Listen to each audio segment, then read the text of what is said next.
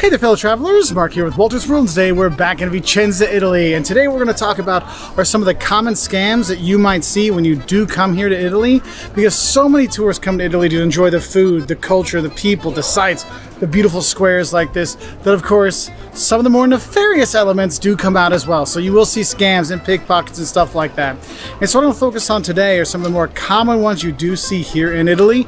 Yes, you do see the taxis kind of ripping people off and overcharging a bar here and there, but those are things you see anywhere. We have plenty of videos for like general scams, but we want to focus on are specifically things you're going to see here in Italy. And the one that gets me the most is actually the scam where they give you something for free or something that they found and they offer it to you. This might be the rose. Oh, I have a flower. Please take this rose. It's free. Or maybe they'll put a bracelet on you, or another one, they'll put a bracelet on your kids. And like, oh, it's a cool bracelet. No, it's really great. You should take this. I want you to have it. And then they want money, or then they want something for it. Or another one, like you'll see it called the gold ring, but they'll find a ring and be like, hey, do you want this? We found it. Oh, it's worth 70 euros. Now give me 70 euros. And you do have that kind of stuff out there. That's really, really frustrating. So anytime anyone offers you a rose or offers you a flower, or just anyone comes up to you, just like, no thanks, no grazie, and just walk away, that's your best way to deal with it, okay?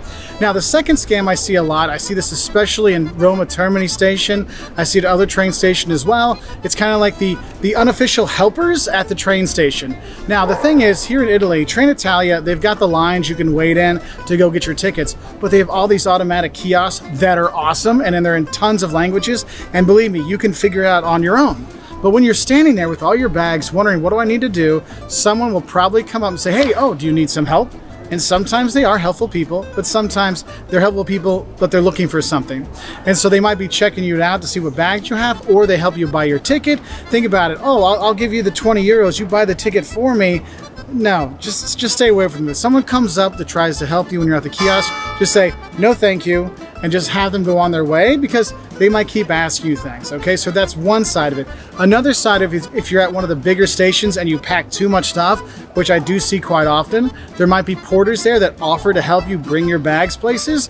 Look, they're not doing that to be nice to you. They're doing that to make money from you, okay? So don't expect them to do it for free, because I know a lot of tourists like, oh, those people were so nice helping us bring our bags on the train. And then they wanted money. I'm like, yeah, that's what they're doing. So it's not always a scam. It's also some ways how some people make money. So do have a heads up for that. Now, the third scam I guess I see here isn't really a scam.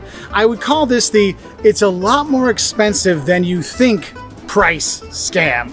So that would be taking a gondola ride in Venice. You know, when you're going through the canals, you see the gondolas going by and they might be singing and stuff like this. Oh, it's so romantic. I want to do that when I go to Venice. Or maybe I want to go on a carriage ride through the historic center of Rome. Yeah, those things, they're really cool, but just realize they are insanely, insanely expensive. Now, you're not officially robbed when it comes to these things, but your wallet is going to feel like you're robbed when you get the bill for that. So do not just hop in the gondola. Don't just hop in the carriage.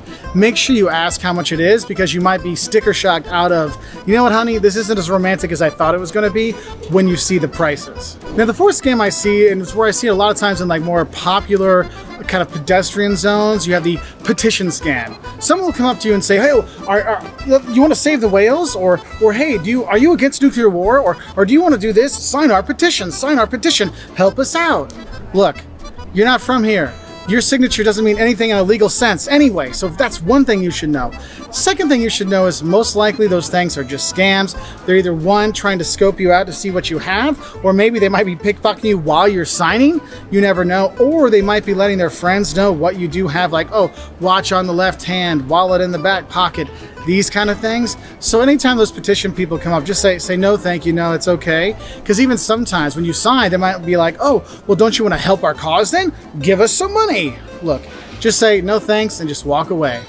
Now, another problem you might see here in Italy is if you're any kind of tourist site, like if you're the Colosseum at Rome or the Vatican in Rome, or you're walking around the Uffizi or the center part of Florence or other places like that, pickpockets really are an issue here in Italy, and so you do need to be careful. So, you know, have your money belt and stuff like that. Make sure you're using the safe back at your hotel to lock up your passport, these kind of things, because it is really important. So you might think, No one's gonna pickpocket me at the Sistine Chapel. No one's gonna, I mean, we're at the Vatican. They'll burn in hell if they do this.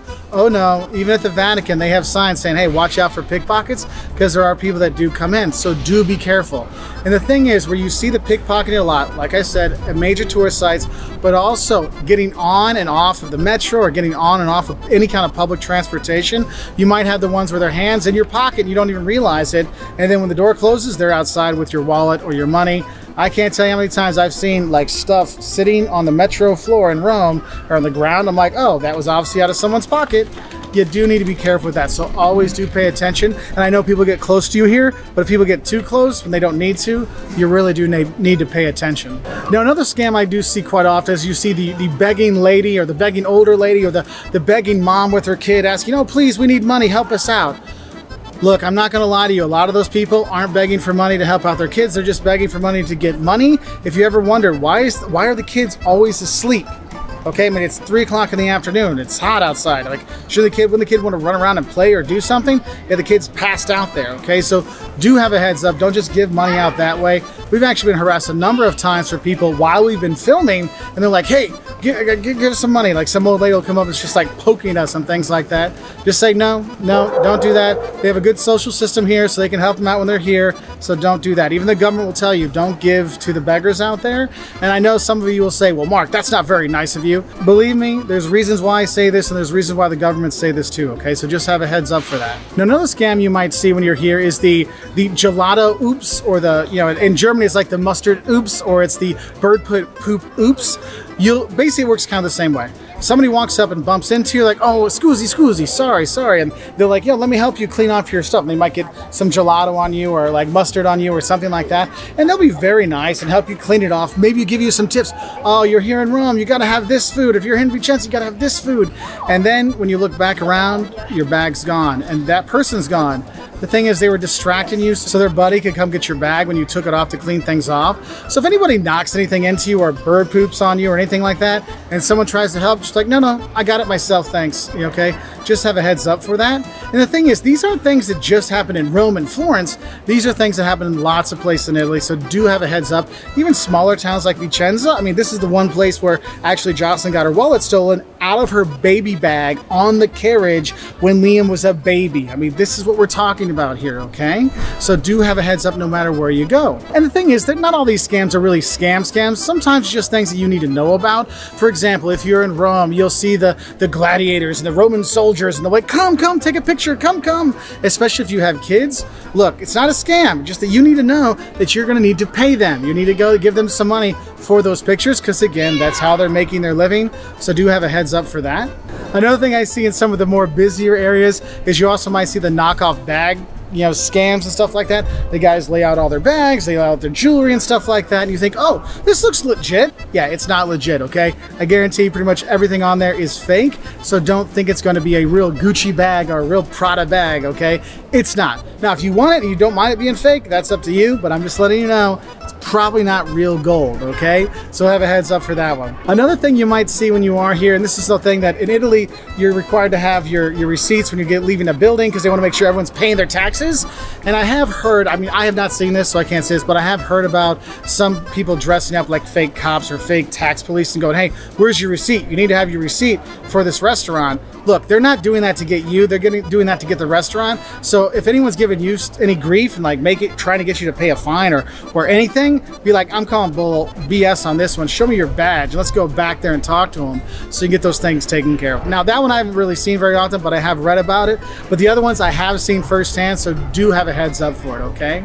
So those are some of the scams that I find that are more prevalent in Italy. If you want to learn about other scams you might see, we've got plenty of scams from the biggest scams around the world for travelers, or just scams that are really focused in Europe. And if you do want to watch them, they're all on our website at woltersworld.com. We're also on Twitter, Facebook, Instagram, YouTube, Pinterest, and we really appreciate your likes, subscriptions. And if you like honest travel videos like this that can help you travel better, hit that subscribe button, hit that notification bell, and we put out new travel videos every Wednesday and Saturday so we can help other travelers just like you have a better time traveling. So thank you very much. I hope you give us a like, and we want to give a special thank you to all of our patrons on Patreon who make videos like this possible. We really appreciate their support, and we really appreciate your support of the thumbs up and things like that. So have a great time traveling. Don't worry too much about the scams and stuff like that. The Italians are fantastic people, and they will help you out, so don't worry in that respect. And also, if you do any of these things do happen, go talk to the police. They'll be glad to point you in the right direction, how to fill out the forms and stuff like that, and that's really great. Also, if you're pickpocketed, just track your steps back, and they might just take the cash and then throw the wallet away because they don't want any proof that they did rob you. Anyway, have a great day, and bye from Vicenza.